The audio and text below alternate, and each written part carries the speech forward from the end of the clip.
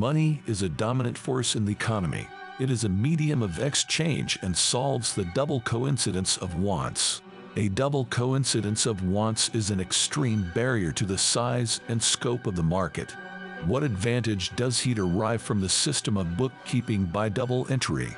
It is among the finest inventions of the human mind.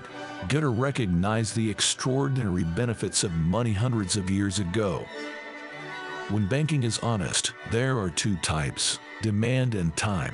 A demand deposit is simply money that can be withdrawn without notice, or it can be withdrawn on demand of the depositor. This does not earn interest. A time deposit can only be withdrawn at a certain date, or it can be withdrawn at a certain time by the depositor. This does earn interest. It is the time deposits which are used for loans. The more money in time deposits, the lower the interest rates will be. For this, you will pay a monthly fee for your bank account, which is much cheaper than we pay in inflation. This is how honest banking would work. Now, let's discuss how the system of fraud and counterfeiting works. Yes, you read that correctly. This is not a conspiracy or anything else. That's exactly what the system is. It's called fractional reserve banking to fool the public, to castrate you mentally.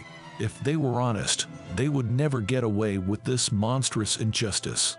This is nothing more than a piece of trickery. It is called fractional reserve because the honest system is 100% reserve.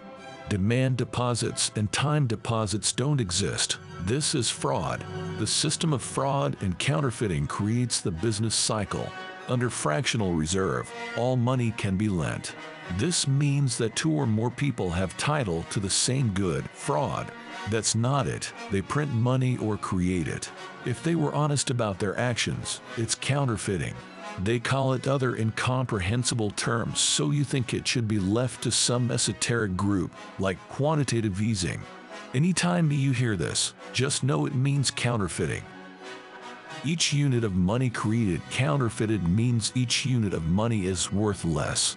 So, the money is essentially being taken from your bank account, retirement account, and future paychecks.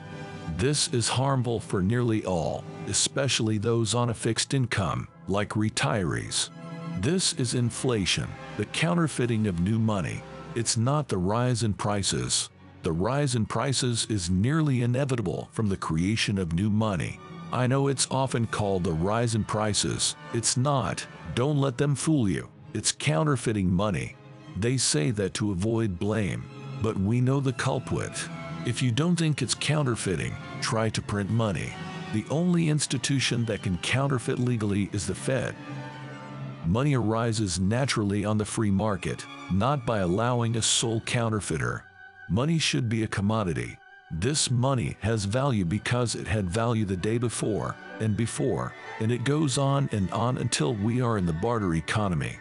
This is used as a medium of exchange because it had value in the barter economy. Money must have arisen as a valuable commodity in the barter economy. This is properly known as regression theorem. Not enough can be said about the Fed.